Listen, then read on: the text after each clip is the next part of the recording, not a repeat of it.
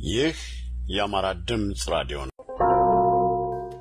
የአማራ ሚዲያ ማዕከል እህት ኩባንያ የሆነው የአማራ ድምጽ ራዲዮ በሳምንት 4 ቀን የተለያዩ ዝግጅቶችን አጠናክሮ ወደ እናንተ ይቀርባል። የአማራ ሚዲያ ማዕከልና የአማራ ድምጽ ራዲዮ በገንዘብና በእውቀት በመደገፍ የበለጠ ተደራሽ እንዲሆን ኃላፊነቱን እንዲወጡ በአክብሮት እንጠይቃለን። ሰላም ጤና ይስጥልኝ ክቡራትና ክቡራን የአማራ ድምጽ ራዲዮ ተከታታዮች እንደምን ሰንብታችኋል? ሞረሽ ወገኔ የአማራ ድርጅት እያዘጋጀ የሚያቀርበው የአማራ ድምጽ ራዲዮ የዛሬው ፕሮግራማችን ነው ጀምረናል። በዛሬው ፕሮግራማችን ዜና መጽሔት አዘጋጅተናል። በዜና መጽሔታችን የተለያዩ ዜናዎችን እንዳሰሳለን። ከነዚህም ውስጥ የቅርስ ጥበቃ ተቋማት ቅርሶችን የመታደግ ጉልበት እንደሌላቸው የኢትዮጵያ ቅርስ ባለደራ ማህበር ገልጿል። ይህም በአዲስ አበባ በተለያዩ ጊዜዎች የቅርስ ማፍረስና የቅርስ ማፍረስ ሙከራ ሲደረግ የቅርስ ጥበቃ ባለስልጣኖች ማስቆም አለመቻላቸው ተነግሯል። በህዋት የልዩ ኃይል አባላት ጠገዴ ላይ ታግተው የተወሰዱት አቶ አበበ መኳንንት በመከላከያና በአካባቢው የጸጥታ አካላት ጥረት መለቀቃቸውም ተነግሯል። በዱባይ ከ20 ሺህ በላይ ኢትዮጵያውያን ከስራ ይፈናቀላሉ ተብሎ ተሰግቷል። ከጅቡቲ የሚመለሱ ኢትዮጵያውያን ስደተኞች በኢትዮጵያ ቦርደር አካባቢ ወድቀው እየተገኙ ነው። በኮሮና ቫይረስ ችግር ምክንያት ከ200 በላይ የኢትዮጵያ ኦርቶዶክስ ተዋሕዶ ቤተክርስቲያን ገዳማትና አድባራት ለከፋ ችግር እንደሚዳረጉ ተነግሯል። በመቀጠልም በዝርዝር ከምንመለከታቸው ጉዳዮች መካከል የኮሮና ቫይረስ በአማራ ውስጥ በምን አይነት ሁኔታ ቁጥጥርና ስርጭቱ እየተገታ ይገኛል፣ ምን አይነት ስጋትስ አንዣቧል የሚለው እናያለን። እንደዚሁም ደግሞ በኢትዮጵያ አዋሳኝ ቦታዎች የሚገኙ ክልሎችን ማለትም በአፋርና በቤኒሻንጉል ጉሙዝ የኮሮና ቫይረስ ስርጭት እጅግ አስኪ ሁኔታ ይገኛል ተብሏል። እሱንም እንቃኛለን። ከዚህም በመቀጠል ሳምንታዊ የሆነው ኢትዮጵያ ትናንትናና ዛሬ የተሰኘው ፕሮግራማችን ወደ እናንተ ይቀርባል። ይህንን ፕሮግራም አዘጋጅተው የሚያቀርቡላችሁ የአማራ ድምጽ ራዲዮ የስዊድን ባልደረቦቻችን ናቸው። ዛሬም አዲስ ርዕስ መርጠው የተለያዩ ቁም ነገር አዘል ጥናታዊ እንደዚሁ ምሁራዊ ጽሑፎች ላይ ያተኮሩ ፕሮግራሞችን ይዘውላችሁ ይቀርባሉ። እንድትከታተሉት የአክብሮት ግብዣዬ ነው። አሁን በቀጥታ የምናልፈው ወደ ዕለታዊ ዜናዎች ነው።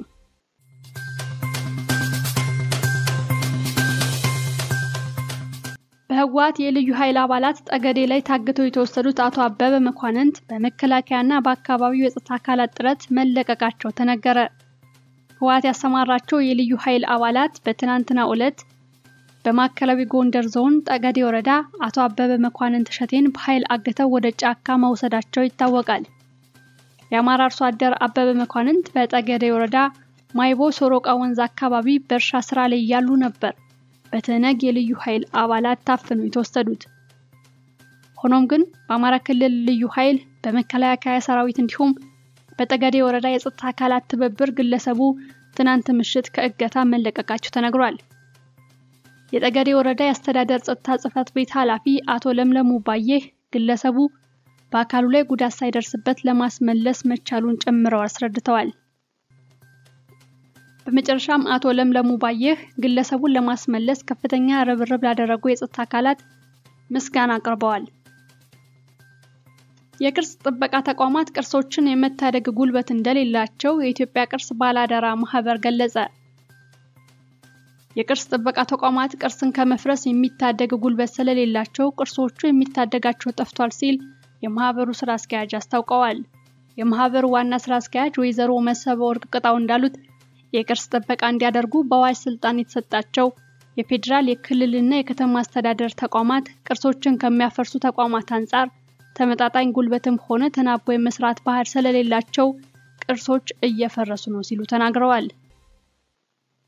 በተለይም በአዲስ አበባ የከተማ አስተዳደሩ በቅርስነት የመዘገባቸውና ጥበቃ የሚያደርግላቸው ቅርሶች ባዘቦት ቀናት እሁድና ቅዳሜ ይፈርሳሉ ያሉት ኃላፊዋ በቂርቆስ ክፍለ ከተማ የጻፌ ትዕዛዝ ገብረስላሴ የደጃዝማች አመድ ያበራና የራስ አበበ አረጋይ ቅርሶች የፈረሱና የመፍረስ ሙከራ እንደተደረገባቸው ዋቢ አድርገው ገልጸዋል። ቅርሶቹን እንዲጠብቁ ኃላፊነት ከተሰጣቸው ተቋማት ይልቅ ቅርሶቹን የሚያፈርሱት የመንግስት ተቋማት ጉልበታቸው ጠንካራ በመሆኑ ቅርሶቹን ለመጠበቅ የወጡ አዋጆችን የማስፈጸም አቅም እንዳጡ አመልክተዋል። ተቋማቱ ቅርስ ሲፈርስ ለማስቆም መቸገራቸውን ይናገራሉ። በአዋጁ መሰረት ቅርስ ላይ ጉዳት ያደረሱ አካላት እስከ እስራት የሚደርስ ተጠያቂነት ቢኖረውም እስካሁን ቅርስን አፍርሰው ለሕግ የቀረቡና ለጥፋታቸው ተመጣጣኝ ቅጣት የተጣለባቸው የሉም ብለዋል። በቅርስ ዙሪያ ቅርሱን የሚከልል ረጅም ህንጻ መገንባት እንደማይቻል በሕግ ቢቀመጥም ተግባራዊ ማድረግ ግን አልተቻለም ያሉት ኃላፊዋ የቅርስ አጠባበቅ ስርዓት መስተካከል አለበት ብለዋል። ከጅቡቲ የሚመለሱ ኢትዮጵያውያን ስደተኞች በእግር ጉዞና በረሃብ ተዳክመው እየተገኙ መሆናቸው ተገለጸ። የስደተኞቹ መብዛት በምስራቅ የሀገሪቱ ክፍል የወረርሽኝ ስርጭት እንዳይስፋፋ ስጋትን ፈጥሯል። ከጅቡቲ ተመላሽ ኢትዮጵያውያን ረጅም ርቀት በእግራቸው በመጓዛቸውና በረሃብ ተዳክመው በተለያዩ የኢትዮጵያ ድንበር አካባቢዎች ወድቀው እየተገኙ መሆናቸው ተገለጸ። ስደተኞቹ በድካም ወድቀው ከተገኙባቸው አካባቢዎች መካከል የሶማሌ ክልል ሲቲ ዞን፣ በሶማሊያ አዋሳኝ የድሬዳዋ ቀበሌዎችና በተወሰኑ የአፋር ክልል አካባቢዎች ይገኛሉ። ሚያዝያ 15 ቀን 2012 ዓ.ም ከጅቡቲ በእግራቸው ተጉዘው የተመለሱ 16 ስደተኞች በድሬዳዋ ገጠራማ አካባቢዎች ወድቀው አግኝተናል ሲሉ ሁኔታውን ለሪፖርተር የገለጹት የድሬዳዋ አስተዳደር የጤና ቢሮ ኃላፊ ገልጸዋል። የመውደቃቸው ምክንያት ረሃብ እንጂ ሌላ ነገር አይደለም ሲሉ ማክለዋል። የጅቡቲ መንግስት አርብ ሚያዝያ 16 ቀን 2012 ዓ.ም ባወጣው መግለጫ በሀገሪቱ በቫይረሱ የተያዙ ሰዎች ቁጥር 999 መድረሱን አስታውቋል። ይህም በአንድ ሳምንት ውስጥ ቫይረሱ የተገኘባቸውን ቁጥር በእጥፍ አሳድጓል። በዚህ ምክንያት በድንበር አካባቢ ያለው ሁኔታ የስደተኞች መብዛትን ተከትሎ በምስራቁ የሀገሪቱ ክፍል የወረርሽኝ ስርጭት እንዳይስፋፋ ስጋትን ፈጥሯል። በኮሮና ቫይረስ ምክንያት ከ200 በላይ በአድባራትና ገዳማት ለከፋ ችግር እንደሚዳረጉ ተነገረ። የኮሮና ቫይረስ ወረርሽኝ በኢትዮጵያ በመከሰቱ ምክንያት የኦርቶዶክስ ተዋሕዶ እምነት ተከታዮች ጸሎታቸውን በቤታቸው ሆነው እንዲያደርሱ በተላለፈው ውሳኔ ምክንያት ከ200 በላይ ገዳማትና አድባራትን ለከፋ ችግር እንደሚዳርጋቸው ሪፖርተር የአዲስ አበባ ሀገረ ስብከት ጽሕፈት ቤትን ጠቅሶ ዘግቧል። በኢትዮጵያ ኦርቶዶክስ ተዋሕዶ ቤተክርስቲያን የአዲስ አበባ ሀገረ ስብከት ጽሕፈት ቤት ሚያዝያ 16 ቀን 2012 ዓ.ም በሰጠው መግለጫ እንዳስታወቀው የወረርሽኙን ተስፋፊነት ለመግታት ቅዱስ ሲኖዶስ ውሳኔ አስተላልፏል። ቤተ ክህነት በታላቅ መንፈሳዊ አምልኮ የምታከብረውን አብይ ጾምና አበይት በዓላት ምዕመናን በቤታቸው ተወስነው ጸሎታቸውን እንዲያደርሱ መወሰኑና መንፈሳዊ አገልግሎት በውስን አገልጋዮች ብቻ እንዲመራ ማድረጓም የሀገረ ስብከቱ ዋና ስራ አስኪያጅ የሃይማኖት ተቋማት ጉባኤ ቦርድ ሰብሳቢ መላከ ሕይወት ቆሞስ አባ ኃይለ ገብርኤል ነጋሽ ገልጸዋል። እንደ ዋና ስራ አስኪያጁ ገለጻ የቅዱስ ሲኖዶስ ውሳኔ ምዕመናን ከቤተ ክርስቲያን ጋር ያደርጉት የነበረውን የዕለት ተዕለት ግንኙነት እንዲቋረጥ አድርጓል። ምዕመናኑ ደግሞ ከእምነት ቦታቸው ጋር የሚኖራቸው ግንኙነት ሲቋረጥባቸው ከሚፈጠርባቸው መንፈሳዊ ሐዘንና ቁጭት በተጨማሪ በእነሱ አስተዋጽኦ የሚገለገሉ በሀገረ ስብከቱ ስር የሚገኙ ከ200 በላይ ገዳማትና አድባራት የሚያገለግሉ ካህናትና ቤተሰቦቻቸው ለከፋ አደጋ ተዳርገዋል። በመሆኑም ይህን ችግር ለመቅረፍ ገንዘብና ደረቅ ምግቦችን የመሰብሰብ ተግባር የሚያከናውን ኮሚቴ መዋቀሩን ዋና ስራ አስኪያጁ ተናግረዋል። ቦሌ ደብረ ሳሌም መድኃኔዓለምና ቅዱስ ዮሐንስ ካቴድራል፣ ደብረ ምጥማቅ ሰዓሊተ ምሕረት ቅድስት ማርያም ካቴድራል፣ ደብረ ጽጌ ኡራኤል ቤተክርስቲያንና ደብረ ብርሳት ቅዱስ ገብርኤል ቤተክርስቲያን ገንዘብ፣ የንጽህና ቁሳቁሶች በጊዜያዊነት የሚሰበሰቡባቸው ቦታዎች ናቸው። ከዱባይ በኮሮና ቫይረስ ምክንያት ከ20 በላይ ኢትዮጵያውያን ከስራ ይፈናቀላሉ ተባለ። በተባበሩት አረብ ኤሚሬትስ የሚኖሩ ከ4000 በላይ ኢትዮጵያውያን በኮሮና ቫይረስ ምክንያት ከስራቸው ተፈናቅለው ለከፋ ችግር መጋለጣቸውን የገለጸው በዱባይ የኢትዮጵያ ኮሚኒቲ ጽሕፈት ቤት በቀጣይም ከ20 በላይ ኢትዮጵያውያን ተመሳሳይ ችግር እንደሚገጥማቸው አስታውቋል። ኮሚኒቲው ባስተራጨው መረጃ በ2 ሳምንት ጊዜ ውስጥ ከስራቸው የተፈናቀሉ 4000 ያህል ኢትዮጵያውያን መመዝገቡንና ቁጥሩም በየጊዜው እየጨመረ መሆኑን ጠቁሟል። በወረርሽኙ ሳቢያ በሀገሪቱ ውስጥ ያለው እንቅስቃሴ ገደብ ለ15 ቀናት የሚቀጥል ከሆነ 20,000 የሚደርሱ ኢትዮጵያውያን ስራ አጥ ሊሆኑ እንደሚችሉም የኮሚኒቲው ቅድመ ትንበያ ያመለክታል። በአሁኑ ወቅት ስራ አጥ መሆናቸው የተረጋገጠ ከ4000 በላይ ዜጎች በየቀኑ እርዳታ እንዲሰጣቸው ጥያቄ ያቀረቡ ቢሆንም ኮሚኒቲውና ቆንስላ ጽሕፈት ቤቱ በጋራ በሚያደርጉት ጥረት ግን ድጋፍ ማድረግ የቻሉት በየቀኑ ለ250 ሰዎች ብቻ እንደሆነ አስታውቀዋል። ከአማራ ድምጽ ራዲዮ ዕለታዊ መረጃዎች እነዚህን ይመስላሉ። ቀጥለን ዜና መጽሔትን እናያለን። በዜና መጽሔት ፕሮግራማችን የኮሮና ቫይረስ በተለያዩ ክልሎች ምን አይነት ገጽታ አለው፣ በተለይም ደግሞ በድንበር አካባቢ የሚገኙ የሀገራችን ክፍሎች ምንስ እያደረጉ ነው፣ ምን አይነት ስጋትስ አንዣቦባቸዋል የሚለውን እንከታተላለን። የአማራ ድምጽ ራዲዮ ነው። ሞረሽ ገና የአማራ ድርጅት ያዘጋጀዋል። ተከታተሉን።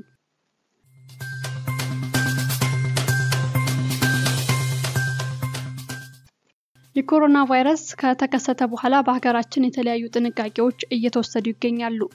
ከጥንቃቄዎቹ ባሻገር ከፍተኛ ሁኔታ ስጋት ላይ የሚጥሉ ተግባሮችም ተስተውለዋል። ሰሞኑን በአማራ እንደዚሁም በአፋር ክልል የኮሮና እንቅስቃሴ እንዴት ነው የሚለውን እንመልከት። በተለይም የአፋር ክልል ከጅቡቲና በኤርትራ በኩል ስለሚያዋስን ጅቡቲ ደግሞ እስካሁን ከምስራቅ አፍሪካ በከፍተኛ ሁኔታ የኮሮና ቫይረስ የተስፋፋበት ሀገር ስለሆነች እንዴት እየሆኑ ነው የሚለውን እንመልከት። በመጀመሪያው ወደ አማራ እንለፍ። በአማራ ክልል የትራንስፖርት እገዳ መነሳቱን ተከትሎ ህብረተሰቡ እያሳየ ያለው ቸልተኝነት የኮሮና ቫይረስ ወረርሽኝ ስርጭትን ሊያፋጥነው እንደሚችል ተሰግቷል። የጤና ባለሙያዎችና የክልሉ ነዋሪዎች የትራንስፖርት እንቅስቃሴ መጀመሩ መልካም ቢሆንም እየተደረገ ያለው ቁጥጥር በትኩረት መሰራት እንዳለበት ተነስቷል። በክልሉ የተሰማሩ የጤና ባለሙያዎች እንደሚሉት ከሆነ እየታየ ያለው መዘናጋት በሚቀጥሉት 15 ቀናት የከፋ ጉዳት ሊያደርስ እንደሚችል ተንብየዋል። በባህር ዳር የመከላከያ ሆስፒታል የሚያገለግሉት ዶክተር አዲሱ መለሰ የነዋሪዎችና የሥራ ባልደረቦቻቸውን ስጋት ይጋራሉ። በህብረተሰቡ ዘንድ የሚታየው ቸልተኝነት በሚቀጥሉት 2 ሳምንታት አስከፊ ደረጃ ሊደርስ እንደሚችል ይነገራል። ከመጋቢት 23 ቀን 2012 ዓ.ም ጀምሮ በባህር ዳር፣ አዲስ ቅዳም፣ በሲሊሊና በእንጅባራ ከተሞች የትራንስፖርት እንዲሁም የሰዎች ዝውውር እገዳዎች ተደርገው ነበር። የኮሮና ቫይረስ ለመከላከል የተቋቋመው ግብረ ኃይል ባስተላለፈው ውሳኔ መሰረት ከሚያዝያ 6 ቀን 2012 ዓ.ም ጀምሮ እገዳው እንዲነሳ ተደርጓል። የግብረ ኃይሉን ውሳኔ ተከትሎ የክልሎች ዞኖች ክልከላውን አንስተዋል። ነገር ግን የተላለፈውን ውሳኔ መሰረት በማድረግ የአማራ ነዋሪዎች ስጋት እንዳላቸው እየገለጹ ይገኛሉ። ህብረተሰቡ የሚያሳየውን ቸልተኝነትና የግንዛቤ ማነስ ተከትሎ የኮሮና ቫይረስ ወረርሽኝን መቆጣጠር ከማይቻልበት ደረጃ ሊደርስ ይችላል ሲሉ ነዋሪዎች ስጋታቸውን ይገልጻሉ። አስተያየት ሰጪዎች እንደሚሉት ከሆነ የክልከላው መነሳት በህብረተሰቡ ዘንድ መንግስት ወረርሽኙን ስለተቆጣጠረ ነው የሚል አስተሳሰብ መኖሩን ጠቁመዋል። ይህም እየተደረገ የነበረውን ጥንቃቄ መና የሚያስቀር ነው በማለት ስጋታቸውን ገልጸዋል። በአማራ በባህር ዳር ከተማና በአዊ ዞን የኮሮና ቫይረስ መገኘቱን በማስመልከት በርካታ እርምጃዎች መወሰዳቸው የሚታወቅ ነው። ስለሆነም የወረርሽኙን በፍጥነት መስፋፋት ተከትሎ ጥንቃቄ ማድረግ አስፈላጊ ነው። የጤና ቁሳቁሶችና ባለሙያዎች የተተረፈረፈባቸው ሀገራት ባሳዩት መዘናጋት ዋጋ እንዳስከፈላቸው እየታየ ነው። እንደ ኢትዮጵያ አይነት በበርካታ ፍላጎቶች የምትዳከር ሀገር እንደዚህ አይነት ችልተኝነትን ማስተናገድ የሚያስከፍለው ዋጋ ከፍተኛ ስለሆነ ቁጥጥሩ መጠናከር እንዳለበት ተነስቷል። በከተማ አካባቢ የሚኖሩ ሰዎች ስለ ኮሮና ቫይረስ መረጃው ቢኖራቸውም እያደረጉት ያሉት ጥንቃቄ አሳሳቢ እንደሆነ እየተጠቀሰ ይገኛል። በአጠቃላይ ህዝቡ በወረርሽኙ አማካኝነት የሰዎች ሞት ሲመዘገብ የሚያሳየው ጥንቃቄ ለቀናት የሚቆይ እንጂ ውጤታማና ተከታታይ እንዳልሆነ እየተስተዋለ ይገኛል። ይህም ሌሎች ሀገራት ያደረጉትን የመቆጣጠር ስራ ተግባራዊ ለማድረግ አስቸጋሪ ያደርገዋል። በአማራ ክልልም ሆነ በሌሎች ክልሎች የሚታየው ደካማ የጤና አጠባበቅና ለነገሮች የሚሰጠው ትኩረት ማስተካከል በአገር አቀፍ ደረጃ የተከሰተውን ወረርሽኝ ለመቆጣጠር ወሳኝ ጉዳይ ነው። የጤና ባለሙያዎችም ይህንን ወረርሽኝ ለመከላከል የተቋቋመው ግብረ ኃይል ተገቢውን ክትትል ማድረግ እንዳለበት ማሳሰብ ያስፈልጋል። በተጨማሪም በአዲስ አበባ በመቀሌና ኦሮሚያ እየተወሰደ የሚገኘው የቤት ለቤት ምርመራና በበጎ ፈቃደኞች የታገዘ ግንዛቤ ማስጨበጫ ስራ መሰራት አለባቸው። የመገናኛ ብዙሃን አማራጮች ውስን በሆኑባቸው አካባቢዎች የህብረተሰቡን ልምድ በመከተል መረጃዎችን መስጠት ይገባል። በሌላ በኩል ሰሞኑን የበዓል ዋዜማዎች ላይ የታየውን አላስፈላጊ የሰዎች መቀራረብና ዝንጉነት በመከታተል ተገቢውን ቁጥጥር ማድረግ ይገባል። በበዓል ዋዜማ የታዩትን ስህተቶች አስመልክቶ የሰላም ሚኒስትር በሰጠው መግለጫ ምንም እንኳን የበዓል ግብይትን አስመልክቶ የተላለፈ ክልከላ ባይኖርም የታየው እንቅስቃሴ ተገቢ እንዳልሆነ ተጠቅሷል። በቅርቡ የፌዴራል ፖሊስ ባወጣው መግለጫ መንግስት ያስተላለፈውን ውሳኔ በተገቢው መንገድ እንደሚያስፈጽም ማስታወቁ ይታወሳል። በዚህ ህግ አግባብ የሚተላለፉ ግለሰቦችን ህግን መሰረት ያደረገ ቅጣት መስጠት ተገቢ ይሆናል። ካልሆነ ግን ዳፋው የሚተርፈው ለሀገር ይሆናል። በዓለም አቀፍ ደረጃ የወረርሽኙ ጸባይ መቀየር ለህክምና ባለሙያዎች ራስ ምታት መሆኑን እየተገነዘብን እንገኛለን። ኮሮና ቫይረስን መክታቷ ወይም በሀገሪቱ ውስጥ ያሉ ነዋሪዎች አለመያዛቸው የተነገረላት ቻይና እንደ አዲስ እያገረሸባት መገኘቱ እንዲሁ ወረርሽኙን አስጊ ያደርገዋል። በመሆኑም የሚተላለፉ ውሳኔዎችና የሚደረጉ ቁጥጥሮች በጥንቃቄ መሆን አለባቸው። ችግሩን አስከፊ የሚያደርገው እየወጡ ያሉ ትንበያዎች ናቸው። በህክምና ዘርፍ ላይ የተሰማሩ ባለሙያዎች እንደሚሉት ከሆነ በዚህ አያያዛችን በመቶ ሺዎች የሚቆጠሩ ዜጎች በኮቪድ ሊያዙ ይችላሉ። ስለሆነም ይህን ትንበያ ከግምት በማስገባት ሁሉም የዜግነት ድርሻውን መወጣት ይገባዋል። የሃይማኖት ተቋማት ለተከታዮቻቸው የተለያዩ መልእክቶችን እያስተላለፉ ይገኛሉ። ቤተ እምነቶችን ከመዝጋት ጀምሮ የህክምና ባለሙያዎችን መልእክት ተግባራዊ በማድረግና መንግስት የሚያወጣቸውን ውሳኔዎች እንዲያከብሩ ጥሪ እያስተላለፉ ይገኛሉ። የኦርቶዶክስ እምነት ተከታዮች ከትንሣኤ በኋላ አስቀድሞ የነበሩትን ሳምንታት በቤታቸው በመሆን ሃይማኖታዊ ስርዓቶችን ተከታትለዋል። እንዲሁም የእስልምና እምነት ተከታዮችም በሳምንት አርብ በህብረት የሚያደርጉትን ስግደት በቤታቸውና በስራ ቦታቸው ካደረጉ ሰንብተዋል። በያዝነው ሳምንት የተጀመረው የረመዳን ጾም ምክንያትን በማድረግ የሙስሊሙ ማህበረሰብ በቤቱ አምልኮን እንዲያደርግ ተወስኗል። የአማራ ክልል የእስልምና ጉዳዮች ከፍተኛ ምክር ቤት ረቡዕ ሚያዝያ 14 ቀን 2012 ዓ.ም ባስተላለፈው መልእክት በኮሮና ቫይረስ ምክንያት ህዝበ ሙስሊሙ የዘንድሮን ረመዳን ጾም እንዲሁም ስግደቱን በቤቱ እንዲያደርግ አሳስቧል። አያይዞም በህክምና ባለሙያዎች የሚተላለፉትን መልእክቶች እንዲያከብር ጥሪ ቀርቧል። በዚህ ወቅት በተለያዩ ሸቀጦች ላይ ተጨማሪ ዋጋ የሚያስከፍሉ ሰዎች ከድርጊታቸው እንዲቆጠቡ አሳስቧል። መልካም ተግባራትን ከሚፈጽሙ ሰዎች ትምህርት መውሰድ እንደሚገባቸው መግለጫው አንስቷል። ቀጥለን ደግሞ አፋር ክልልን እንመልከት።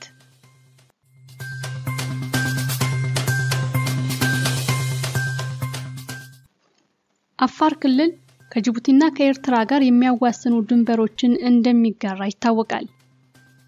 ከነዚህ ሀገራት ወደ ክልሉ የሚገቡ በርካታ ሰዎች በተለያየ መንገድ እየገቡ እንደሆነ እየተነገረ ይገኛል። ወደ ኢትዮጵያ የሚገቡት እነዚህ ዜጎች ደግሞ ተገቢው ምርመራ እየተደረገላቸው እንዳልሆነ መረጃዎች ያመለክታሉ። የጉዳዩን አስከፊነት የሚያሳየው እነዚህ ጎረቤት ሀገራት ኮቪድ-19 ወረርሽኝ የጣላቸው ሀገሮች መሆናቸው ነው። ይህን አሳሳቢ ችግር በጊዜ ለመቆጣጠር በማሰብ የክልሉ አስተዳደር የተለያዩ አካላትን ድጋፍ እየጠየቀ ይገኛል። ከጎረቤት ሀገራት ወደ አፋር የሚገቡ ዜጎችን ለመቆጣጠርም በኢሌደር፣ በጋላፊ፣ በበልሆና በአፋምባ ወረዳዎች የተጠናከረ ስራ እየተሰራ እንደሚገኝ ክልሉ አስታውቋል። የአፋር ክልል መስተዳደር ተመሳሳይ አይነት ስጋት አደጋ ከተጋረጠባቸው ሌሎች አዋሳኝ ክልሎች ጋር በመሆን በድንበሮች አካባቢ የተደረጉ ያሉትን እንቅስቃሴዎች ተመልክተዋል። ምንም እንኳን በድንበሮች አካባቢ ቁጥጥሮች እየተደረጉ እንደሆነም በተደጋጋሚ ቢገለጽም ሰሞኑን የታየው ግን ከቁጥጥር ውጭ የሆነ እንቅስቃሴ በአፋጣኝ ሊታረም ይገባዋል። ጅቡቲ በምስራቅ አፍሪካ ካሉ ሀገራት ከፍተኛ የኮሮና ቫይረስ ስርጭት የታየባት ሀገር ነች። ይህ ዜና እስከተጠናከረበት ሰዓት ድረስ 1000 ያህል ዜጎቿ በኮቪድ-19 መያዛቸውና የሁለት ሰዎች ሞት ተመዝግቦባታል። በዚህ ምክንያት ላልተወሰኑ ጊዜያት በወደብ አካባቢ የሚደረጉ እንቅስቃሴዎች እንዲገቱ አድርጋለች። ከነዚህ ሀገራት የሚመጡ ዜጎች ናቸው እንግዲህ ተገቢውን ምርመራ ሳያደርጉ ወደ ኢትዮጵያ እየገቡ የሚገኙት። በተገቢው መንገድ ቢገቡ ምን ያህሎቹን ማቆየት እንደሚቻል ማሰቡ ራሱ ሌላ ጭንቀት ነው። ነገር ግን ቁጥጥሮችን በማጠናከር ተገቢውን ስራ ማከናወን ይገባል። በክልሉ የተለያዩ አካባቢዎች የኮሮና ቫይረስ ከተከሰተ ጊዜ ጀምሮ ሁሉንም ያሳተፈ የቅድመ መከላከል ስራ ሲከናወን ቆይቷል ያሉት አቶ አወል ከጎረቤት ሀገራት ጋር በሚያዋስኑት የክልሉ ወረዳዎች በሽታው እንዳይስፋፋ ሲከናወን የነበረው የሙቀት መለካት ስራ ተጠናክሮ እንዲቀጥል አሳስበዋል።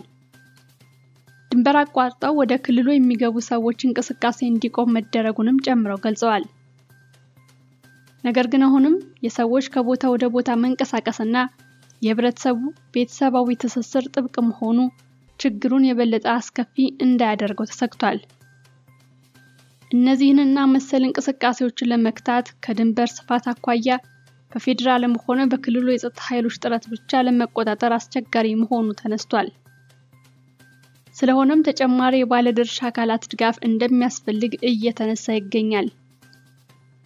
የሃይማኖት አባቶችና የሀገር ሽማግሌዎች ህብረተሰቡ የሚያደርጋቸውን እንቅስቃሴዎች እንዲገደቡ ከመምከር ባለፈ ድንበር ተሻግረው የሚመጡ ሰዎችን በተዘጋጁ የለይቶ ማቆያ ቦታዎች እንዲቆዩና ጤንነታቸው ከተረጋገጠ በኋላ ወደ ህዝቡ እንዲቀላቀሉ በማድረግ የድርሻቸውን እንዲወጡ ተጠይቋል። የአፋር ክልል ጤና ቢሮ ኃላፊና የግብረ ኃይሉ ጸሐፊ ዶክተር ፈረጅ ረቢላ በበኩላቸው በጋላፊ ኬላ የተጀመረውን የሙቀት መለካት ስራ በሂደት በማስፋፋት በተመረጡ 14 የመውጫና መግቢያ በሮች እንዲሁም በ7 ሆስፒታሎች እየተሰራ እንደሆነ አስታውቀዋል። በጋላፊ በኩል ከጅቡቲ የሚገቡ የደረቅና የፍሳሽ ጭነት ተሽከርካሪዎች ላይም የጸረ ተዋሲያን ኬሚካል እንዲረጩ ተደርጓል። በተያያዘ ከጅቡቲ ወደ አፋር ክልል የገቡ 336 ዜጎች በአስገዳጅ የለይቶ ማቆያ እንዲገቡ መደረጉን የክልሉ ጤና ቢሮ አስታውቋል። ኃላፊው አቶ ያሲን ሀቢብ እንደገለጹት ከጅቡቲ ወደ አፋር በተለያዩ አቅጣጫዎች የሚገቡ ዜጎችን ከክልሉ ሰላምና ጸጥታ ቢሮ እንዲሁም ከህብረተሰቡ ጋር በመሆን ክትትል እየተደረገባቸው እንደሆነ አስታውቀዋል። ከጅቡቲ ድንበር አቋርጠው ወደ ኢትዮጵያ የገቡ 336 ሰዎች ወደ አስገዳጅ ለይቶ ማቆያ እንዲገቡ የተደረገ ሲሆን ከነዚህ ውስጥ 226 በሰመራ ዩኒቨርሲቲ በተዘጋጀው የለይቶ ማቆያ ገብተዋል። ቀሪዎቹ 110 ዜጎች ደግሞ በድንበር አካባቢ በተዘጋጁ የለይቶ ማቆያዎች ውስጥ የህክምና ክትትል እየተደረገላቸው ይገኛል። የአፋምባ ወረዳ ጤና ጽሕፈት ቤት ኃላፊ ወይዘሮ ፋጡማ በበኩላቸው ባለፉት 2 ሳምንታት ከጅቡቲ በወረዳው በኩል ወደ ሀገር ውስጥ ከገቡ 350 ሰዎች መካከል 60 ሰዎች በለይቶ ማቆያ እንዲገቡ ተደርጓል። ይሁን እንጂ የክልሉ ነዋሪዎች እንደሚሉት አሁንም የህብረተሰቡ የቆየ ልማድ ካልተስተካከለ ወረርሽኙ ሊዛመት እንደሚችል ስጋታቸውን አቅርበዋል። ለአብነትም ህብረተሰቡ ከወዳጆች ጋር የሚያደርገው የሰላምታ ልውውጥ መልቦ የተሰኘው የዳኝነት ስርዓት ሰዎች ተሰባስበው የሚታደሙበት መሆኑ እንዲሁም የአፋሮች ባህላዊ ጭፈራም ለወረርሽኙ እንደሚያሰጋ ከፍተኛ ቁጥጥር መደረግ አለበት ሲሉ አሳስበዋል። ከሁሉም በላይ አስከፊ የተባለው ከድንበር አካባቢ ወደ ክልል ከተሞች የሚገቡ ሰዎች ቁጥር በርካታ በመሆኑ ከፍተኛ ስራ ይጠይቃል። በተለይ ደግሞ አስፈላጊውን የምርመራ ሂደት ሳያልፉ በተለያየ መንገድ የሚገቡ ሰዎችን የመቆጣጠር ስራ በትኩረት ሊሰራበት ይገባል ተብሏል።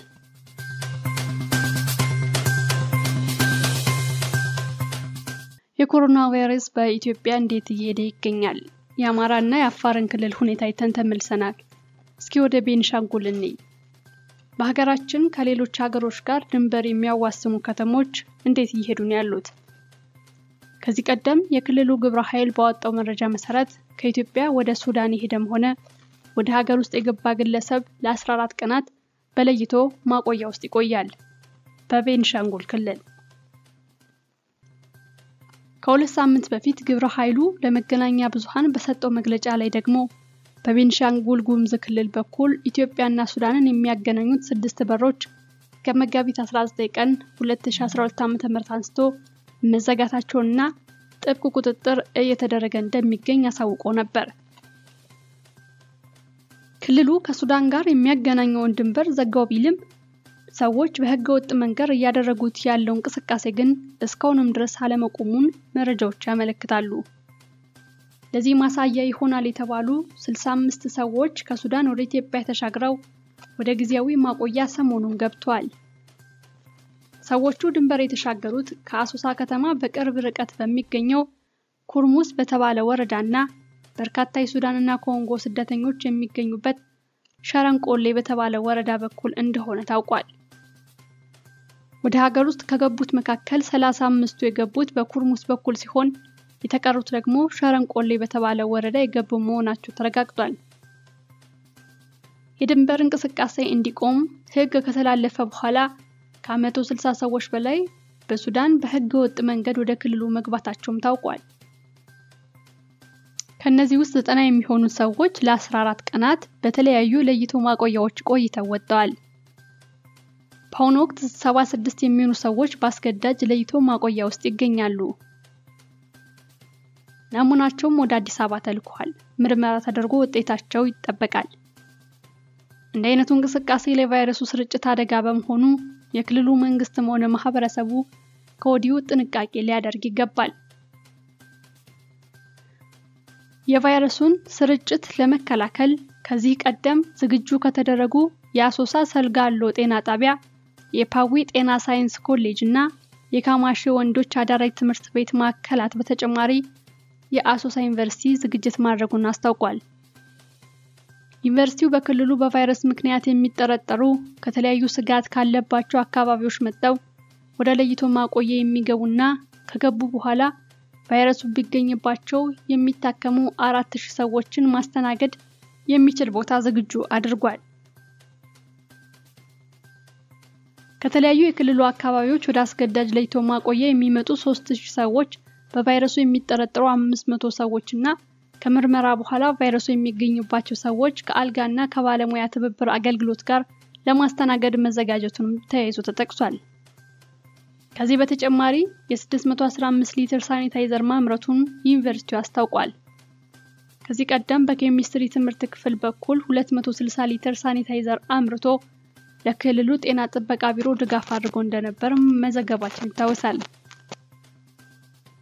ዩኒቨርሲቲው ቫይረሱን በመከላከል ሂደት ያለውን ፍላጎት ተከትሎ ተጨማሪ ሳኒታይዘር ማምረቱን ገልጿል። ስለዚህም በሁለተኛ ዙር የተመረተው ሳኒታይዘር በቀጣዮቹ ቀናት ለህብረተሰቡ አሰራጫለሁ ብሏል። በክልሉ የቫይረሱን ስርጭት ለመከላከል እየተደረገ ያለውን ጥረት በመከታተል ላይ የሚገኘው የኢትዮጵያ የህብረተሰብ ጤና ኢንስቲትዩት በመከላከሉ ረገድ በክልሉ እየተሰሩ ያሉ ስራዎች መልካም ቢሆኑም በህብረተሰቡ ዘንድ የሚታየው መዘናጋት አሁንም አሳሳቢ መሆኑን አመልክቷል። በመሆኑም በአጠቃላይ በግብረ ኃይሉም ሆነ በህብረተሰቡ ዘንድ የሚስተዋለው መዘናጋት በአስቸኳይ ሊስተካከል ይገባል ተብሏል። የክልሉ የኮሮና ቫይረስ መከላከል ግብረ ኃይል በእንቅስቃሴዎች ዙሪያ በአሶሳ ከተማ ሰሞኑን ተወያይቶ ነበር። ቫይረሱን ተባብሮ ከመከላከል አኳያ በማኦና ኮሞሩ ወረዳ የሚገኙ የኮሌጅና ዩኒቨርሲቲ ተማሪዎች ህብረተሰቡን ከኮሮና ቫይረስ ተጋላጭነት መታደግ የሚያስችሉ የበጎ አድራጎት ተግባራትን እያከናወኑ ይገኛሉ። ከተለያዩ ትምህርት ተቋማት የተሰባሰቡት እነዚህ ወጣቶች በክልሉ የተለያዩ አካባቢዎች የተገኙ የሚያከናውኑትን የበጎ አድራጎት ስራ አጠናክረው እንደሚቀጥሉ ተገልጿል። ለዘገባው ፍትህን እናመሰግናለን።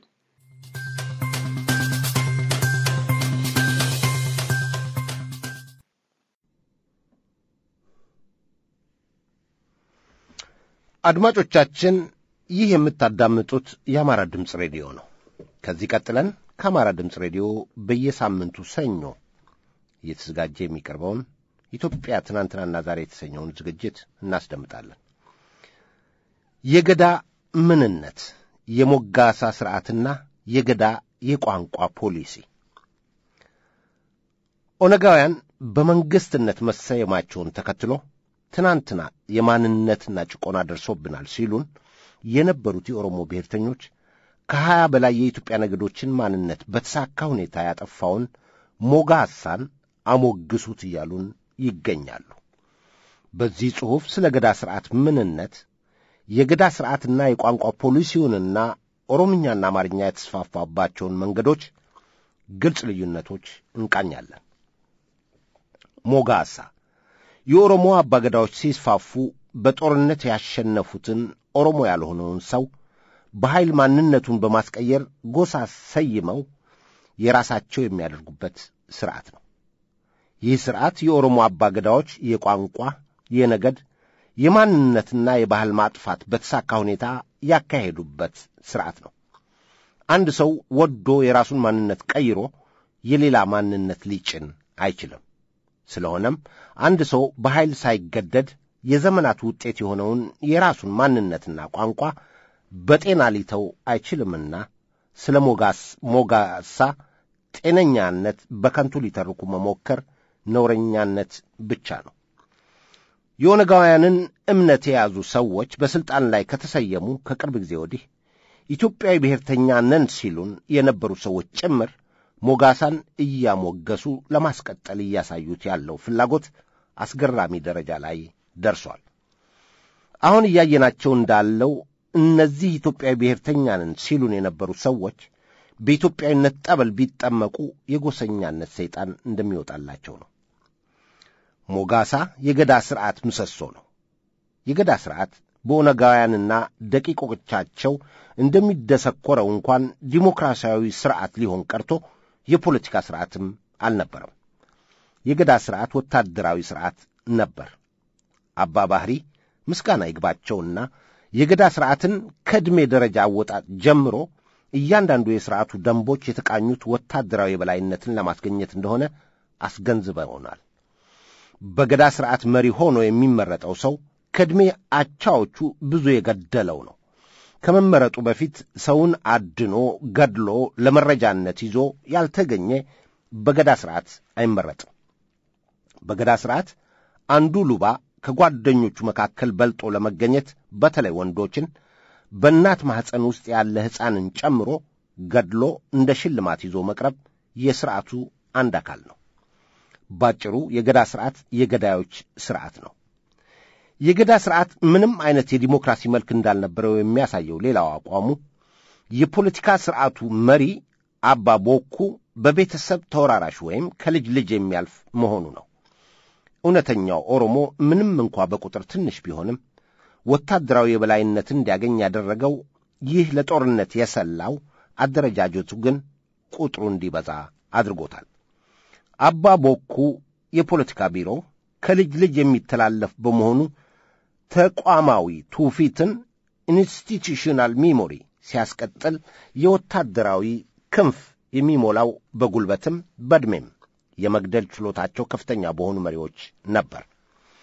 ይህ በሰሜንም ሆነ በሌሎች የደቡብ ማኅበረሰቦች ከነበረው ከቤተሰብ ወደ ቤተሰብ ከሚተላለፈው የሥልጣን ሽግግር ሙሉ በሙሉ የተለየ ነው። የሞጋሳ ሥርዓት የተጀመረው እውነተኛ ኦሮሞ የሆኑት የቦረናና ባሬንቱ ነገዶች መስፋፋት ሲጀምሩ ግዛታቸው እያሰፉ በመሄድ ቁጥራቸው ሳስቶ ለጥቃት ተጋላጭ እንዳይሆኑ ነበር። በዚህ ጊዜ የተቆጣጠሩትን አካባቢ ሙሉ በሙሉ ከመግደል የማረኩትን ባሪያ ገባርና ገርባ ቢያደርጉት የበለጠ ጠቀሜታ እንዳለው ተረድተው የመጀመሪያ ልምዳቸውን አሻሽለውታል። በዚህ ጊዜ ነበር የጉዲፈቻና ሞጋሳ ሥርዓት በሥራ ላይ መዋል የጀመሩት። ቦረናና ባሬንቱ ሲስፋፉ በጦርነት የያዙትን ሕዝብ ገድለው ከመጨረስ ይልቅ ባህሉንና ቋንቋውን በማጥፋት በምንም አይነት ማንነቱን ወደ ኋላ እንዳያስታውስ አድርገው የአባቱን ስም ሳይቀር በመቀየር ለጦርነት የሚማገድ ኃይል ለማድረግ ነበር ሞጋሳ የተጀመረው። እንዲሁም ከተደረገ በኋላ በሞጋሳ የተያዘው ኦሮሞ አልተደረገም፣ ገርባ እንጂ። ገርባ አገልጋይ ብቻ ሳይሆን ኦሮሞው በፈለገ ጊዜ የሚሸጠው ባሪያም ነው። ይህም ስሬት ከልጅ ልጅ የሚተላለፍ ሥርዓት ነበር። በገዳ ሥርዓት መሠረት ገርባ ከዚህ የማኅበራዊ ቦታው ወጥቶ መሬትም ሆነ ሌላ ንብረት እንዳያፈራ ይከለከላል። ገርባ የኦሮሞ ንብረት ብቻ ነበር። ባጭሩ ገርባ ምንም እንኳ ኦሮምኛ እንዲናገር ቢገደድም ኦሮሞ ግን ፈጽሞ አልነበረም። እንዲሆንም የገዳ ሥርዓትም አይፈቅድለትም። በ17ኛውና በ20ኛው ክፍለ ዘመን መካከል አብዛኛው የባሪያ አቅራቢዎች ሞቲ የሆኑት አንጋፋዎቹ እንደነበሩ የተመዘገበ ታሪክ ነው። በዚህም የተነሳ አብዛኛው ባሪያ ኦሮምኛ ተናጋሪ ነበር። ይህ ማለት ግን ሞቲዎች ለሽያጭ የሚያቀርቡት ኦሮሞዎችን ነበር ማለት አይደለም። በሞቲዎችና አባገዳዎች ለሽያጭ የሚቀርቡት አገልጋይ የነበሩ ገርባዎች ነበሩ። በደቡብ በምዕራቡና በመካከለኛው የኢትዮጵያ ክፍል ከአባገዳ መር የዘር ጄኖሳይድ የተረፉት ነገዶች እስከ ቅርብ ጊዜ ድረስ በሞቲ ባሪያ ፈንጋዮች ጥቃትን ያስተናግዱ ነበር። ለዚህ የሚከተሉትን እውነታዎች መጥቀስ ይቻላል። ዳግማዊ አባ ጅፋርን በ1904 ዓመተ ምህረት በሚኖሩበት ጅማ ሄዶ የጎበኛቸው ፊታውራሪ ተክለ ሐዋርያት ተክለ ማርያም አባ ጅፋር ከ1 ሚሊዮን በላይ የአካባቢውን ሕዝብ በተለይም የሞችን በባርነት ሸጦ እንደጨረሰው አውቶባዮግራፊው የሕይወቴ ታሪክ በሚል ባዘጋጁት የታሪክ መጽሐፍ ውስጥ አስፍረዋል። በ1916 ዓመተ ምህረት ኢትዮጵያ የተባበሩት መንግስታት ድርጅት ሌግ ኦፍ ኔሽንስ አባል ለመሆን ባመለከተችበት ወቅት በእንግሊዝ መንግስት ከፍተኛ ተቃውሞ ቀርቦባት ነበር። የኢትዮጵያን መንግስት የአባልነት ማመልከቻ ለተባበሩት መንግስታት ድርጅት ሌግ ኦፍ ኔሽንስ ለማስገባት ወደ ጄኔቫ የተላከው ቡድን መሪ የነበሩት ራስ ናደው አባ ወሎ በፈረስ ስማቸው አባ መብረቅ እንግሊዝ ኢትዮጵያ የመንግስታቱ ማህበር አባል እንዳትሆን የተቃወመችበትም ምክንያት ለንግሥተ ነገሥታት ዘውዲቱ በላኩት የቴሌግራም መልእክት እንግሊዝ ዓለም አቀፍ የመገናኛ ብዙሃን የዘገቡትንና በሱዳን በኬንያ በኤደንና በግብጽ ባሉት የቅኝ ግዛት መንግስቱ በኩል የሰበሰበውን ማስረጃ በማያያዝ በደቡብ ኢትዮጵያ እየተካሄደ ስለነበረው የባሪያ ንግድ ሁኔታ በተለይም የጅማው አባ ጅፋር በከፋ በማጂ በጊሚራና በጉራ ፍርዳ ሕዝብ ላይ እያካሄዱት ያለው መጠነ ሰፊ የባሪያ ንግድ ለማኅበሩ የፖለቲካ ኮሚሲዮንና ለጠቅላላ ጉባኤ በማቅረብ አባል እንዳትሆን ከፍተኛ ተቃውሞ አቅርቦብናል ሲሉ አስረድተዋል። ሆኖም ግን ኢትዮጵያ ውስጥ በአባ ጅፋር አማካኝነት የሚካሄደው የባሪያ ንግድ በአጭር ጊዜ ውስጥ ጨርሶ እንዲታገድና የሰው ልጅ መብት በመላው የአገሪቱ ግዛት እንዲከበር የአልጋ ወራሽ ተፈሪ መንግስት ለመንግስታቱ ማህበር ቃል በመግባት ኢትዮጵያ ያቀረበችው የአባልነት ጥያቄ ተቀባይነት አግኝቶ ከመስከረም 17 ቀን 1916 ዓ.ም ጀምሮ ኢትዮጵያ የመንግስታቱ ማህበር 57ኛ አባል ሆና መመዝገቧ በይፋ ታወጀላት። ባጭሩ በአባ ገዳ የተመራው የኦሮሞ ፍልሰት ተሳክቶለት ኢትዮጵያን ሙሉ በሙሉ ቢቆጣጠር ኖሮ ሁሉም ባህልና ቋንቋ ተጨፍልቆና ተሰልቅጦ ዛሬ ሁሉም አንድ ወጥ ኦሮሞ ብቻ ይሆን ነበር። ለዚህ ማሳያው ቀላል ነው። ኦሮሞ በወረራ የያዛቸው የጥንት ነገዶች ሙሉ በሙሉ ወደ ኦሮሞነት ተቀይረዋል። ኦሮሚያ በሚባለው ክልል ውስጥ ከኦሮሞ ወረራ በፊት ይኖሩ የነበሩ ጥንታዊ ነገዶች ሁሉ ጸድተዋል። ይህም የሆነው በዋናነት በሞጋሳ ነው። እንድናሞግሰው እየተጠየቅን ያለው ይህንን ጥንታዊ የኢትዮጵያ ነገዶችን የጸዱበትን ሥርዓት ነው።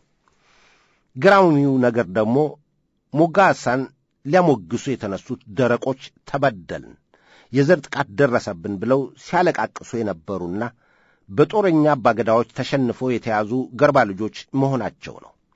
እነዚህ ገርባዎች ዳግማዊ አፄ ምኒልክ ተነስተው አባ ላፋዎች የኦሮሞ የመሬት ከበርቴዎች፣ ሞቲዎች፣ መልከኞች፣ የአካባቢ ገዢዎች፣ አባገዳዎች ወዘተ ጠቅልለው ከያዙት መሬት ውስጥ ቀንሰው የሚያርሱት መሬትና የግል ንብረት ባለቤት እስኪያደርጓቸው ድረስ መሬትም ንብረትም እንዳልነበራቸው አያውቁ። ይህንን ባለማወቃቸው ዛሬ በኦነጋውያን በየአካባቢው የሚደርሰውን ጥቃትና ተዳፍኖ የቆየው ከ20 በላይ የኢትዮጵያ ነገዶች በሞጋሳ የጠፉበት የገዳ ሥርዓት የወለደውን ጦረኝነት ክፍል 2 ለመምራት ይዳዳቸዋል። የገዳና የሞጋሳ ሥርዓትን ማሞገስ 6 ሚሊዮን አይሁዶችን ለጥፋት የዳረገውን የናዚ ሥርዓት ከማሞገስ ተለይቶ አይታይም። የናዚዎቹን ስኬት ማሞገስ የሚፈልጉ የሉም ማለት ግን አይደለም፣ በደንብ አሉና። ሆኖም ግን ታሪክ በትክክል በመነገሩ ምክንያት ጨካኝ የናዚ ሥርዓት በዓለም ላይ እየተወገዘ እንዲኖርና ተመልሶ እንዳይመጣ ተደርጓል። በአገራችን ግን ታሪካችንን በደንብ አለማወቃችን የዘር ማጥፋት የተካሄደበትንና ከ20 በላይ የኢትዮጵያ ነገዶች የጠፉበትን ሞጋሳን እንደ በረከት እንድናሞግስ እየተጠየቅን እንገኛለን።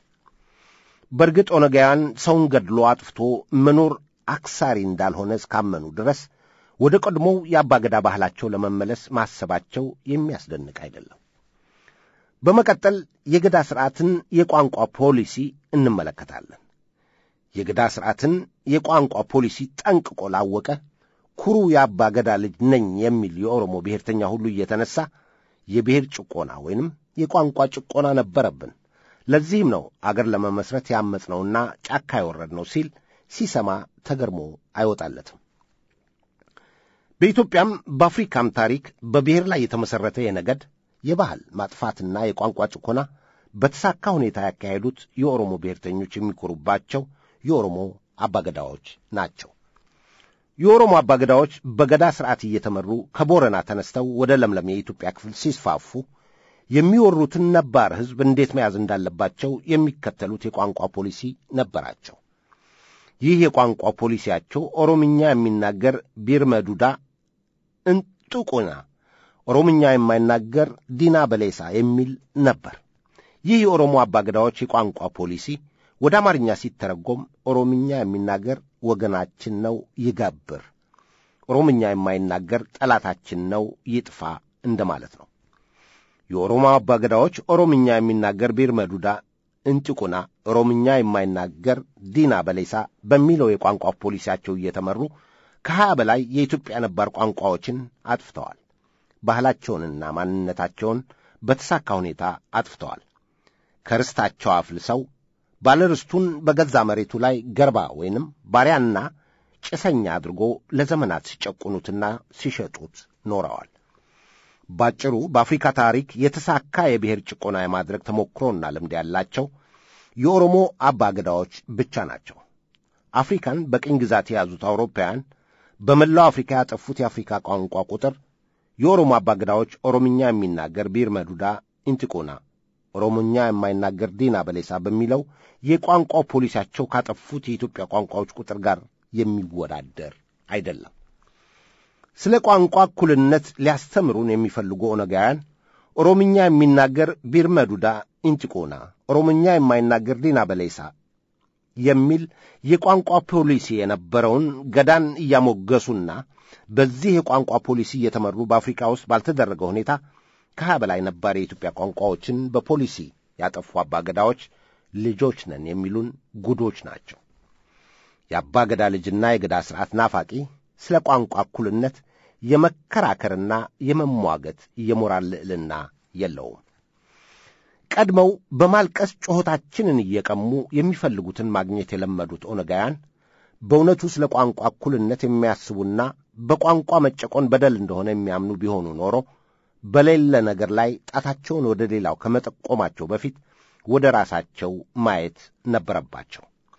ከሁሉ በፊት የሚያሞግሱት የገዳ ሥርዓት የቋንቋ ፖሊሲ የሆነው ኦሮምኛ የሚናገር ቢርመዱዳ እንጥቁና፣ ኦሮምኛ የማይናገር ዲና በሌሳ በተሳካ ሁኔታ ላጠፏቸው ከ20 በላይ የሚሆኑ ነባር የኢትዮጵያ ቋንቋዎችን ተንበርክከው ይቅርታ መጠየቅና ለጠፉት ቋንቋዎች መካስ በገዳ ሥርዓት ቋንቋቸው እንዲጠፋ ተደርጎ በገዛ በርስታቸው ላይ ኦሮሞ ገርባ አድርጎ በባርነት ሲገዛቸውና ሲሸጣቸው ለኖሩት ከ20 በላይ የኢትዮጵያ ነገዶች ደግሞ እስካሁን ለተጠቀሙት አፍላማ ከፍለው መሬታቸውን መልቀቅ ነበረባቸው። ለኦነጋውያን የበጃቸው ነገር ቢኖር የሚነግሩትን ሁሉ የሚያምነው ንፍጥ የሚለቀልቀው ያላዋቂ ሳሚ መብዛቱ ብቻ ነው። ደቡብና ኦሮሞን ሚኒሊክ ወሮ ቋንቋውን ጭኖ የብሔር ጭቆና አካሂዶብናል እያሉ ኦነጋውያንን የሚያወሩትን ፕሮፓጋንዳ ሁሉ ሳይመረምር እንደ እውነት የተቀበሉት ቁጥራቸው ቀላል የሚባል አይደለም። ባለፈው ሰሞን አንዱ ዶክተር በሲዳማ ሚዲያ ኔትወርክ ላይ ቀርቦ ደቡብና ኦሮሚያ የነበረው የገባር ሥርዓት ሚኒሊክ ኢትዮጵያን አንድ ሲያደርግ የመጣ ነው እያለ ከዶክተር የሚጠበቀውን ንባብ አለማድረጉን በአደባባይ እያሳወቀ ነበር። ዳግማዊ ምኒልክ ወደ ደቡብ ባይሄዱ ኖሮ ዛሬ ሲዳማ የሚባል ብሔር ሊኖር እንደማይችል ይህ ዶክተር አያውቅም። የኦሮሞ አባገዳዎች ኦሮምኛ የሚናገር ቢርመዱዳ እንጭቁና ኦሮምኛ የማይናገር ዲና በሌሳ በሚለው የቋንቋ ፖሊሲያቸው ያጠፏቸውና የዋጧቸው እንዲሁም በባርነት እየጠፈነጉ ተሽጠው ይጨርሷቸው እንደነበር ይህ ዶክተር ጭንቅላቱን ለምርመራ ዝግ በማድረጉ ሊያውቅ አልቻለም። የገባር ሥርዓት የኦሮሞ ሥርዓት ነው። ዳግማዊ ምኒልክ ኦሮሞ ተስፋፍቶ የያዘውን ደቡቡን የቀድሞ የኢትዮጵያ ክፍል መልሰው ከያዙ በኋላ የኦሮሞን የገባር ሥርዓት ሙሉ በሙሉ ማስቀረት ባይችሉም አባገዳዎቹንና ባላባቶቹን ግን አስገድደው ሥርዓቱ እንዲሻሻል አድርገው ነበር። የአባገዳዎች ባሪያዎች የነበሩና ባላባቱ በፈቀደው ጊዜ የሚሸጧቸው የነበሩት ገርባዎች ሕይወት የተሻሻለው ዳግማዊ ምኒልክ አባገዳዎችን ካስገበሩ በኋላ አባገዳዎችና ባላባቶች ተስፋፍተው ከያዙት መሬት እንዲያካፍሉ ባደረጉት ማሻሻያ ነው። ለዚህም ምስጋና ይግባቸው። ከዳግማዊ ምኒልክ በፊት የኦሮሞ አባገዳዎች በሮሩባቸው አካባቢዎች ውስጥ ገርባ አድርገው የሚገዙትን ሕዝብ ሚስቱንና ልጆቹን ሳይቀር ነጥቀው በባርነት ይሸጡት ነበር። የጉማው ንጉሥ መላ ገባሩን ከነቤተሰቡ ይሸጥ ነበር። ከኢትዮጵያ በባሪያ ንግድ ኤክስፖርት የተደረጉት ሰዎች በአብዛኛው ኦሮምኛ ተናጋሪ የሆኑበትም ምክንያት አንዱ ይሄ ነው። ሆኖም ግን እነዚህ ሰዎች ኦሮሞዎች አልነበሩም። ኦሮምኛ የሚናገር ቢርመዱዳ ኢንቲቁና ኦሮምኛ የማይናገር ዲና በሌሳ በሚለው የአባገዳ ቋንቋ ፖሊሲ ኦሮምኛ እንዲናገሩ የተገደዱ ገርባዎች እንጂ። የየም ሕዝብ በአባ ጅፋር ተመናምኖ ለወሬ ነጋሪ የተረፈው ዳግማዊ ምኒልክ ማስጠንቀቂያ ቢሰጡና ደንብ ቢያወጡ የባሪያ ንግድ አላቆምም በማለታቸው መጨረሻ ላይ አዲስ አበባ ተጠርተው እንዲመጡና አፍቀራ እንዲታሰሩ ከተደረገ በኋላ ነው። የናሪያ ሕዝብ ባህሉም ቋንቋውም ኦሮምኛ የሚናገር ቢርመዱዳ ኢንቲቆና ኦሮምኛ የማይናገር ዲና በሌሳ በሚለው የአባገዳ የቋንቋ ፖሊሲ ለወሬ ነጋሪ ሳይቀር ጠፍቷል። የወለጋ የሊባቡር ነባር ሕዝብ ገርባ ፍለጋ በሄዱ የኦሮሞ ጦረኞችና አባገዳዎች መዳፍ ውስጥ ወድቆ ቋንቋና ማንነቱ እንዲጠፋ ተደርጎ ኦሮምኛ ተናጋሪ ሆኖ የቀረው ኦሮምኛ የሚናገር ቢርመዱዳ ኢንቲቁና ኦሮምኛ የማይናገር ዲና በሌሳ በሚለው የገዳ ሥርዓት የቋንቋ ፖሊሲ ነው። የሚያሳዝነው ነገር ግን ኦሮምኛ የሚናገር ቢርመዱዳ ኢንቲቁና ኦሮምኛ የማይናገር ዲና በሌሳ በሚለው የገዳ ሥርዓት የቋንቋ ፖሊሲ አባገዳዎች ቋንቋውን ያጠፉበትን ሕዝብ ዛሬም የአባገዳ ልጆች ናቸው ነን የሚሉን ኦነጋውያን በድንቁርና ይዘው ማንነቱን እንዳያውቅ ስላደረጉት ኦሮሚያ የምትባለዋን የተስፋ ኢምፓየር የመመስረቻ ቅዠታቸውን መወጫ እያደረጉት ይገኛሉ።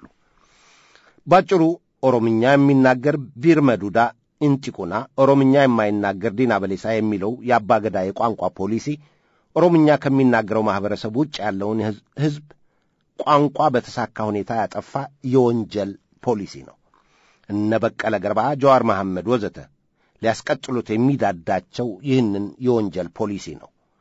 ኦሮምኛ የሚናገር ቢርመዱዳ ኢንቲቁና ኦሮምኛ የማይናገር ዲና በሌሳ የሚል የቋንቋ ፖሊሲ የነበራቸው ያልተጫነውን አማርኛን ተጫነ የማለት የሞራልም የህሊናም ልዕልና የላቸውም። በስተመጨረሻ ኦሮምኛ የተስፋፋበት የገዳ ሥርዓት የቋንቋ ፖሊሲና አማርኛን አስፋፋ በተባለው የኢትዮጵያ ነገሥታት የቋንቋ ፖሊሲ መካከል ያለው ግልጽ ልዩነት እንመለከታለን። የገዳ ሥርዓት የቋንቋ ፖሊሲ ኦሮምኛ የሚናገር ቢርመዱዳ ኢንቲቁና ኦሮምኛ የማይናገር ዲና በሌሳ የሚል እንደነበር ከፍ ብለን አይተናል። ከፍ ብለን እንደተመለከትነው ኦሮምኛ የሚናገር ቢርመዱዳ ኢንቲቁና ኦሮምኛ የማይናገር ዲና በሌሳ የሚለው የገዳ ሥርዓት የቋንቋ ፖሊሲ ትርጉም ኦሮምኛ የሚናገር ወገናችን ነው ይገብር፣ ኦሮምኛ የማይናገር ጠላታችን ነው ይጥፋ እንደማለት ሆኖ ይህ የአባገዳ የቋንቋ ፖሊሲ ኦሮምኛ ከሚናገረው ማህበረሰብ ውጭ ያለውን ከ20 በላይ የኢትዮጵያ ነገዶች ቋንቋ በተሳካ ሁኔታ ያጠፋ የቋንቋ ፖሊሲ ነው። ከገዳ ሥርዓት የቋንቋ ፖሊሲ በተቃራኒ የነበረው የኢትዮጵያ ነገሥታት በተለይም ከአፄ ዮሐንስ ዘመነ መንግሥት ጀምሮ የነበራቸው ብሔራዊ የቋንቋ ፖሊሲ ቋንቋ የሚያጠፋ ሳይሆን ኢትዮጵያን አፋቸውን ከፈቱበት ቋንቋ በተጨማሪ ከዳር እስከ ዳር የሚግባቡበትን አማርኛን በተደራቢነት እንዲማሩ የሚያደርግ የተለያዩ የኢትዮጵያ ነገዶች የነበራቸውን ቋንቋ የሚያጠፋ ሳይሆን በነበራቸው ቋንቋ ላይ የሚጨምር ሥርዓት ነበር። በሁለቱ የቋንቋ ፖሊሶች መካከል ያለው ልዩነት የሰማይና የምድር ያህል ነው። አንዱና ዋናው ልዩነት የገዳ ሥርዓት የቋንቋው ፖሊሲ የአንድን ነገድ ማንነት ቋንቋና ባህል የሚያጠፋ ሲሆን የኢትዮጵያ ነገሥታት የቋንቋ ፖሊሲ ግን በአንድ ነገድ ማንነት ቋንቋና ባህል ላይ ጭማሪ የሚያደርግ ነው። ሁለተኛው ልዩነት በገዳ ሥርዓት የቋንቋ ፖሊሲ አንድ ሰው የራሱን ቋንቋና ባህል ትቶ ኦሮምኛ ብቻ ለመናገር ካልፈቀደ ያለው ዕድል አንድ ብቻ ነው፣ መገደል። ባህሉንና ቋንቋውን ትቶ ኦሮምኛ መናገር ቢፈቅድ እንኳ ገርባ እንጂ ባለርስት ባለመሬት አይሆንም። ይህ ብቻ ሳይሆን ያመጋገብ ሥርዓቱም ይለያል። ገርባ እንደ ኦሮሞ ጥሩ ምግብ መብላት አይፈቀድለትም። ኢኔሪኮ ችሩሊ ፎልክ ሊትሬቸር ኦፍ ዲ ጋላ ኦፍ ሳውዘርን አቤሲና በሚለው ጥናቱ እንደነገረን በበዓል ጊዜ ለኦሮሞ ጠቦት ወይም ኮርማ ሲታረድለት፣ ለገርባው ግን ይታረድለት የነበረው ያረጀች የነጠፈች ላም ተፈልጋ ነው። የኮርማ ሥጋ የበላ ገርባ ቢኖር ይታረዳል። በገዳ ሥርዓት የቋንቋ ፖሊሲ ቋንቋውን እንዲያጣ የተደረገ ገርባ መብት የለውም ብቻ ሳይሆን ባለቤቱ በፈለገው ጊዜ የሚሸጠውም ዕቃ ነው። ሰው ያለ ባህሉ፣ ያለ አባቱ፣ ያለ ቋንቋው ምሉእ አይደለም። አካል ሰው አካል ነው፣ ሥጋ ነው። የኦሮሞ አባገዳዎች ኦሮምኛ የሚናገር ቢር መዱዳ ኢንቲቂና ኦሮምኛ የማይናገር ዲና በሌሳ በሚለው የቋንቋ ፖሊሲያቸው የሰውን ማንነት ሲያጠፉ አካሉን እንጂ ሰውነቱን አልፈለጉም። ሰው ሥጋው ብቻ ከቀረ ከጋማ ከብቶቻቸው አንዱ ይሆናል። አባገዳዎች ሲስፋፉ ሰውን ለጦርነት ሲማግዱና በባሪያ ንግድ ሸቀጥ አድርገውት የኖሩት እንዲህ አድርገው አዋርደው ነው። ከኢትዮጵያ ኤክስፖርት የሚደረጉ ባሪያዎች ኦሮምኛ ተናጋሪ የነበሩትም ምክንያት ይህ ነው። የአባገዳዎች ጭካኔ የገርባዎችን ልጆች ነጥቀው በሞጋሳ ቤታቸው ውስጥ ካሳደጓቸው በኋላ ጭቡ አድርጎ እስከ መስጠት ድረስ ነው። በኢትዮጵያ መንግስታት የቋንቋ ፖሊሲ እንደዚህ አይነት ሰውን የሚያዋርድ ጭካኔ ኖሮበት አያውቅም። የኢትዮጵያ ነገሥታት የቋንቋ ፖሊሲ ኢትዮጵያን በተደራቢነት እየተናገሩ በጋራ ይግባቡበት የነበረውን ቋንቋ ብሔራዊ ቋንቋ አድርጎ የዘረጋና ኢትዮጵያን ተምረውት በተደራቢነት እንዲናገሩትና እንዲገለገሉበት ያደረገ እንጂ የአፍ መፍቻ ቋንቋን በመደምሰስ አንድ ቋንቋ ብቻ እንዲናገር የሚያስገድድ የሰውነት ደረጃ የሚወጣና ቋንቋ የመለያ መሳሪያ የሚያደርግ አይደለም። ባጭሩ በገዳ ሥርዓት የቋንቋ ፖሊሲና አማርኛን አስፋፋ በሚባለው የኢትዮጵያ ነገሥታት የቋንቋ ፖሊሲ መካከል ያለው ትልቅ ነው። በገዳ ሥርዓት የቋንቋ ፖሊሲ ኦሮምኛ የተስፋፋው ኦሮምኛ የማይናገረው ማህበረሰብ ባህል፣ ማንነትና ቋንቋ በተሳካ ሁኔታ አጥፍቶ ሲሆን አማርኛ ግን የተስፋፋው አማርኛ በማይናገረው ማህበረሰብ ባህል፣ ማንነትና ቋንቋ ላይ ጭማሪ ሆኖ ነው። አባገዳዎች ኦሮምኛ የሚናገር ቢር መዱዳ ኢንቲቁና፣ ኦሮምኛ የማይናገር ዲና በሌሳ በሚለው የቋንቋ ፖሊሲያቸው እየተመሩ ቋንቋና ባህላቸውን ላጠፉባቸው፣ መሬታቸውን ነጥቀው ገርባ ላደረጓቸው፣ ባሪያ አድርገው ለሸጧቸው ከ20 በላይ የኢትዮጵያን ነገዶች በይፋ ይቅርታ ሊጠይቁ ይገባል ሲል የዕለቱ ኢትዮጵያ ትናንትናና ዛሬ በዚህ ይገባደዳል።